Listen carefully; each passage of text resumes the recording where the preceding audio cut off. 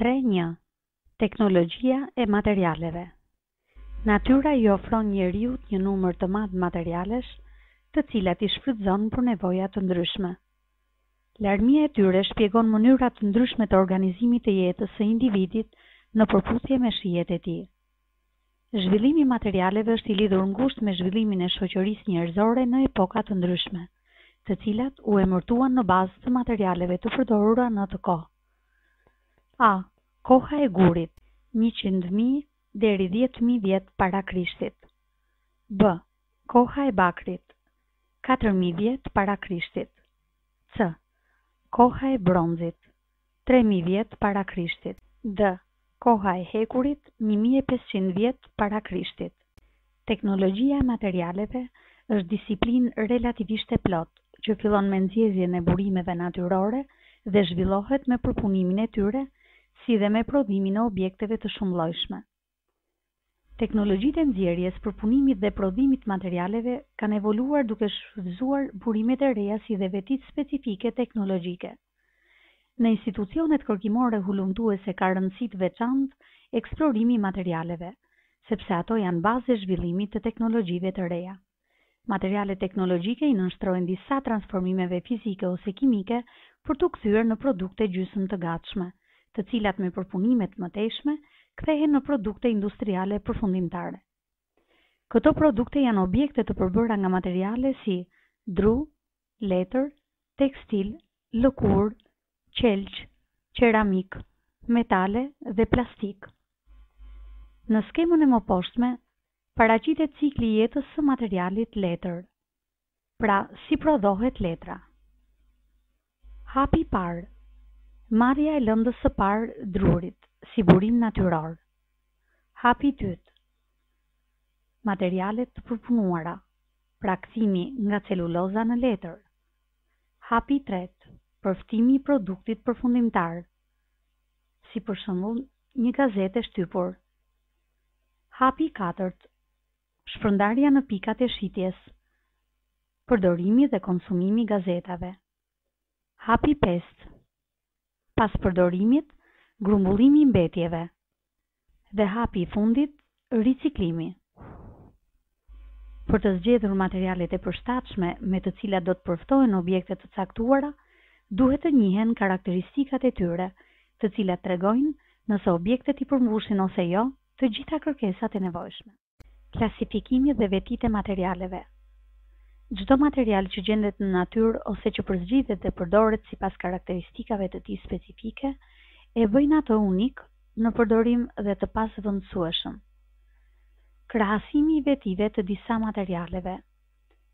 Objektet në figurë janë realizuar nga materiale të ndryshme, për secilin prej tyre i jepen disa karakteristika që i bëjnë ato të përshtatshme për përdorime specifike. Objekti i parë dë rasa që përdoret në kuzhinë. Ky objekt është një nga më të preferuarat e ambisave për shkak të lehtësisë në përdorim, naturalitetit në pamje dhe ju reziston prerjeve me thikë. Objekti i dytë, letra. Ajo është e lehtë, me kosto të ulët dhe fleksibël në përdorim. Paloset lehtë dhe kërkon më pak hapësirë në ruajtje. Mbulesat tekstile janë të buta dhe marrin formën e çdo objekti ku vendosen. Ato palosen lehtë për të vendosur në vendin e duhur, si sirtare apo dollape. Këpuca e lëkurës është e rehatshme, e fortë dhe njëkohësisht me veti shumë të mira qëndrueshmërie ndaj lagështirës, krahasuar me të gjitha llojet e tjera të këpucëve. Filxhani i çajit është prej qeramike, i fortë dhe rezistent ndaj nxehtësisë. Gjithashtu ai është i qëndrueshëm ndaj përplasjeve gjatë larjes dhe përzierjeve me lugë ose frulator. Gota e qelçit është e tejdukshme dhe lejon të shihet brenda saj. Gjithashtu ajo është delikate dhe kërkon shumë kujdes. Tenxherja prej çeliku është rezistente ndaj nxehtësisë dhe e fortë për të rezistuar përplasjeve dhe goditjeve. Shishja plastike është e lehtë në përdorim dhe në transport. Ajo gjithashtu është e qëndrueshme krahasuar me qelçin. Klasifikimi i materialeve.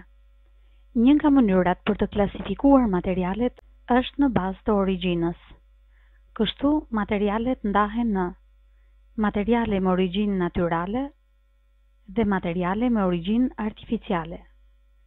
Në materialet me origjinë natyrale vijon klasifikimi me origjinë natyrale nga mineralet dhe origjinë natyrale biologjike.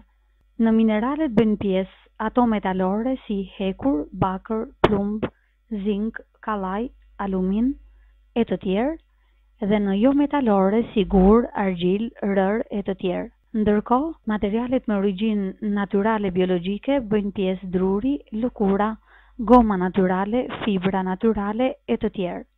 Në materialet me origjinë artificiale bëjnë pjesë materialet plastike, goma sintetike, fibra kimike, lidhje metalike, materiale të përbëra e të tjerë.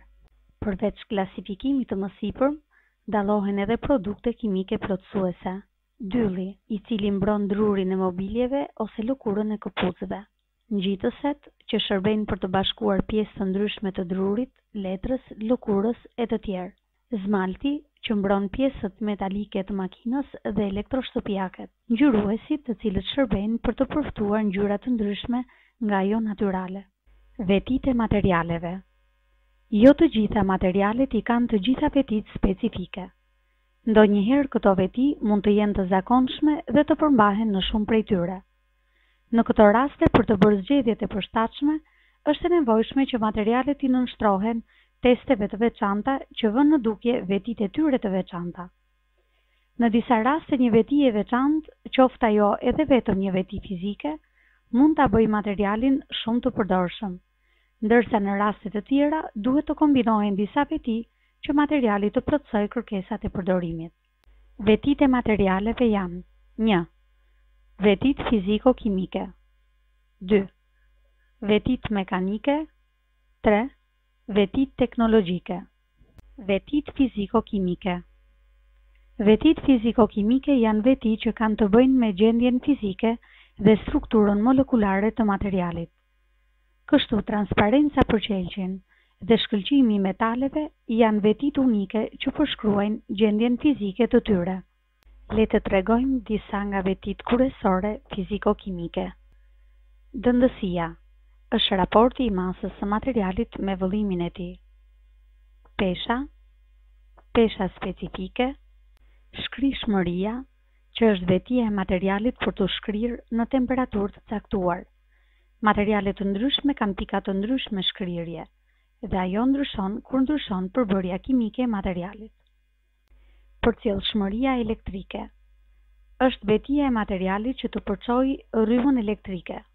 Materialet me përcjellshmëri të lartë, për shembull bakri dhe alumini, përdoren si përçues në pajisje të ndryshme elektrike. Përcjellshmëria termike është vetia e materialit për të përcjellë nxehtësinë gjatë procesit të ngrohjes dhe ftohjes. Veti tjetër është shkëlqyeshmëria. Gjithashtu ngjyra është veti fizike.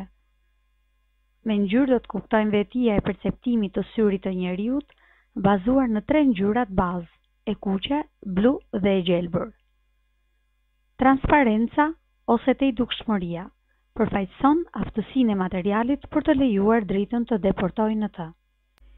Veti të tjera fiziko-kimike janë: higroskopiciteti, oksidueshmëria, rezistenca elektrike dhe vlimi. Rezistenca elektrike është vetia e materialit që t'i rezistojë kalimit të rrymës elektrike, ndërkohë vlimi është vetia e materialit për të kaluar nga gjendja e ngurtë apo e lëngët në gjendje të gaz. Vetitë mekanike të materialeve. Vetitë mekanike janë veti që ndikojnë në aftësinë e një materiali për t'i rezistuar veprimeve të shkaktuara nga forcat e jashtme që mund ta deformojnë atë. Të gjitha materialet gjatë shfrytëzimit të tyre ndodhen në veprimin e forcave të ndryshme, dhe për të përcaktuar drejt llojin e materialit, duhet të njihen vetitë e tyre si: qëndrueshmëria është vetia e materialit për të rezistuar veprimit të forcave të jashtme, pa ndryshuar trajtën e tij. Në varësi të këtyre forcave, qëndrueshmëria mund të jetë qëndrueshmëri në tërheqje, shtypje, përkulje, përdredhje, prerje e të tjerë. Vetia e dytë mekanike e materialeve është fortësia. Fortësia është vetia e materialit për të rezistuar ngarkesës, deformimeve dhe forcave vepruese mbi të.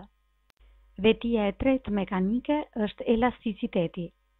Elasticiteti është vetia e materialit për të rimarrë trajtën dhe përmasat e tij pas ndërprerjes së veprimit të forcave të jashtme që kanë shkaktuar deformimin. Ndërsa plasticiteti është vetia e kundërt me elasticitetin, ku pas ndërprerjes së veprimit të forcave të jashtme, deformimi shkaktuar mbetet. Vetit teknologjike. Vetit teknologjike të materialeve përcaktojnë aftësinë e tyre për t'u nënshtruar proceseve të ndryshme dhe gjatë zhvillimit të këtyre proceseve karakterizojnë sjelljen e tyre. Disa nga vetit teknologjike janë: petëzimi. Petëzimi është vetia e materialit që do të transformohet në fletë të holla duke kaluar mes dy cilindrave. Epshmëria.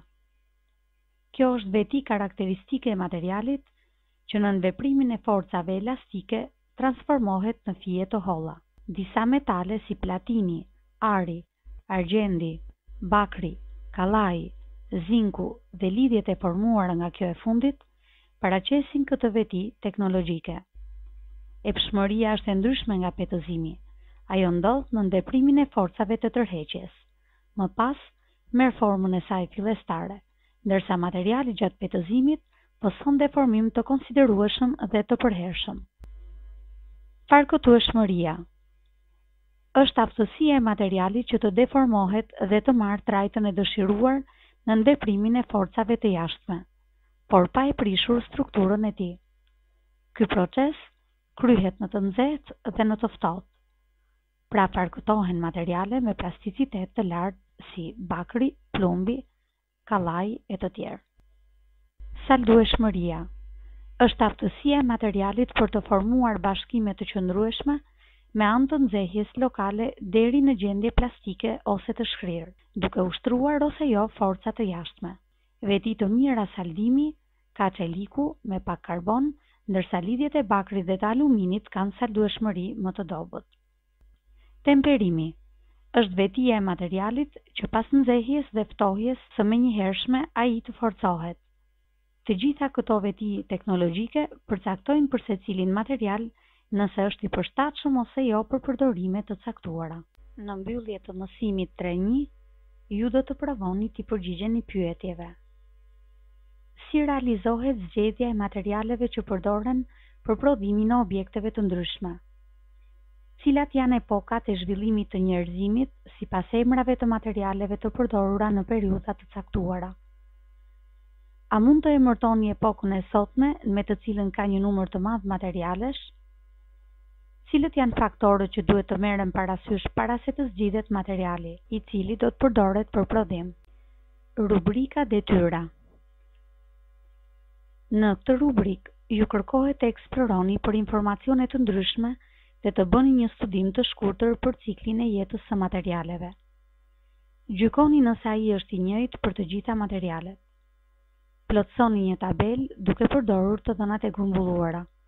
Mund të bëni edhe kërkime të tjera në libra, katalog e të tjerë. Vijoni të plotësoni portofolin tuaj me të gjitha shënimet, skemat dhe tabelat e plotësuara. Rubrika të di më shumë. Çdo prodhim është fruti një projekti të studiuar hollësisht, që merr parasysh kohën, koston, materialet dhe teknologjinë për prodhimin e tij. Cikli prodhues parashikon transformimin e materialeve, pra ka nevojë për energji, punë dhe duhet të mbështetet nga një sër shërbimesh. Cikli prodhues fillon me nxjerrjen e lëndës së parë, si burim natyror. Vijon me përpunimin, skicimin dhe prodhimin e produktit përfundimtar. Produkti përfundimtar ambalazhohet dhe më pas kalon për shpërndarje në pikat e shitjes. Pas një periudhe përdorimi, prodhimi konsumohet dhe duhet i nënshtrohet mirëmbajtjes, riparimit dhe ripërdorimit. Edhe mbetjet mund të ripërdoren, riciklohen për të përdorur si lëndë të para ose i nënshtrohen shkatërimit në vendet e tyre të grumbullimit, ose kthehen në hi nëse ato janë të dëmshme për mjedisin, dhe gjithashtu nëse ato rezultojnë të pariciklueshme. Të gjitha këto paraqesin skemën e ciklit të materialeve. Përveç fazave kryesore, skema tregon që output i sistemit të nxjerrjes së lëndëve të para shërben si input për sistemin përpunues pasardhës, i cili varet nga një seri faktorësh. I gjithë cikli i nënshtrohet rregullit të zhvillimit, sipas të cilit prodhimi duhet të jetë gjithmonë më i dobishëm, duke patur parasysh jo vetëm kursimin e rezervave dhe të energjisë, por edhe respektimin e mjedisit. Çdo cikël prodhimi shoqërohet me humbje, por pavarësisht këtyre humbjeve, duhet të rikujtojmë që natyra është treguar bujare me teknologjinë nëpërmjet furnizimit me lëndë të parë, energji, material shtesë për mësimin 3.1. Grafeni, materiali i së ardhmes, e ardhmja e elektronikës. Progresi njerëzor gjithmonë ka ndjekur zbulimin e materialeve të reja pas epokës së gurit. Ka kaluar epoka e bronzit, epoka e hekurit e kështu me radhë. Sot padyshim ne jemi në epokën e silikonit. Sipas shkencëtarëve, materiali tjetër që do të ketë një ndikim të ngjashëm dhe do të përcaktojë një epokë do të jetë grafeni. Por natyrisht për të thjeshtuar ne mund ta quajmë atë agimi i epokës së grafenit. Në vitin 2004, Andre Graham dhe Konstantin Novoselov, dy fizikanë në Universitetin e Manchesterit, zbuluan grafen, një substancë e cila në vitin 2010 i dekoroi ata me çmimin Nobel në fizikë. Grafeni është një term që njihet në fushën e teknologjisë dhe të shkencës që prej një viti. Kohët e fundit ka marrë më shumë popularitet për shkak të një cilësie të këtij materiali. Kjo cilësi është përcjellshmëria e shkëlqyer, jo konvencionale, që lind midis dy fletëve të grafenit kur rrotullohen në një kënd magjik, që në këtë rast është 1.1 grad. Është një material i përbërë nga karboni me atome që kanë një bazë heksagonale. Grafeni është një material i ri që përfaqëson një lloj flete pafundësisht të hollë të formuar nga atomet e karbonit. Pra ai është material që rrjedh nga grafiti dhe ka një kombinim të vetive që e bëjnë atë një nga zbulimet më interesante të viteve të fundit. Aktualisht konsiderohet si materiali më rezistent krahasuar me diamantin. Ka disa karakteristika shumë interesante. Një fletë e grafenit është 200 herë më rezistente se çeliku, 5 herë më e lehtë se alumini. Grafeni është më i fortë se diamanti, fleksibël si një gomë dhe një përcjellës i shkëlqyer, më i mirë se silici. Konsumon më pak energji dhe përveç kësaj është përçues i shkëlqyer i energjisë elektrike. Është transparent, por gjithashtu fleksibël. Materiali më rezistent i zbuluar ndonjëherë. Transparenca pothuajse e plotë e grafenit, përçueshmëria e shkëlqyer elektrike dhe përçueshmëria termike, krahasuar me shumë materiale të tjerë, e bëjnë këtë material të veçantë, i cili do të revolucionarizojë botën e elektronikës e fotovoltaike. Është e vështirë të kuptojmë se çfarë mund të bëjmë me këtë material. Imagjinoni vetëm 100 vjet më parë kur u zbuluan vetit fantastike të polimereve. Askush nuk e dinte se përse do të nevojitej. 20 vjet më vonë, plastika filloi të përhapet në mbar botën. Grafeni mund të ndryshojë jetën tonë ashtu si plastika. Shkruan Andre Graham. Për shkak të përçueshmërisë së lartë, përftohen kompjutera më të shpejtë, kompjuterat kuantik. Transparenca e tij do të lejojë krijimin e sistemeve fotovoltaike me punën pafundësisht superiore në krahasim me ato moderne. Vetit mikroskopike lejojnë përdorimet në fushën biomjekësore. Rezistenca ndaj goditjeve dhe temperaturave të larta përdoren në satelitët, aeroplan e të tjerë. Falë ndjeshmërisë së tij në nivelin atomik, mund të përdoren për të ndërtuar sensor kundërndotjes. Së bashku me hidrogjenin, bëhet një izolant i shkëlqyer. E gjitha kjo është vetëm një aspekt i nanoteknologjisë. Aplikacioni i parë praktik dhe ekonomik i grafenit është një llampë më e fuqishme dhe më e qëndrueshme se çdo ndriçim tjetër. Kjo është një llampë LED dritë, që në saj të pranisë së një flete grafiti rrit karakteristikat e efikasitetit të lartë, kursimit të energjisë dhe jetëgjatësisë. Llamba e re është ndërtuar nga shkencëtarët në Universitetin e Manchesterit, e njëjtë me të cilën u zbulua grafeni, në bashkëpunim me kompaninë Graphen Lightning. Hulumtuesit projektuan llampën tek e cila përdorimi i grafitit lejon një fitim të mëtejshëm në drejtim të kursimit të energjisë, ndërsa përçueshmëria e shkëlqyer e shtrin në masë të madhe jetën e produktit. Struktura e saj është 100 herë më rezistente dhe 6 herë më elastike se çeliku dhe kryen energjinë elektrike dhe ngrohjen në mënyrë efikase. Për këto arsye grafeni, aplikacionet e të cilit janë pothuajse të pafundme, quhen plastika e së ardhmes, e cila është elementi themelor i epokës tjetër industriale. Për shkak të përcjellshmërisë, grafeni është ideal në zhvillimin e internetit dhe të transistorëve. Për fleksibilitetin mund të përdoret në ekranet e përkulshme dhe rezistenca lejon që të ndërtojë materiale për automjetet, materialet e ndërtimit dhe të kontejnerëve të ndryshëm. Ky material me këto cilësi elektrike, kimike dhe mekanike të jashtëzakonshme do të zhvillojë teknologjinë e së ardhmes.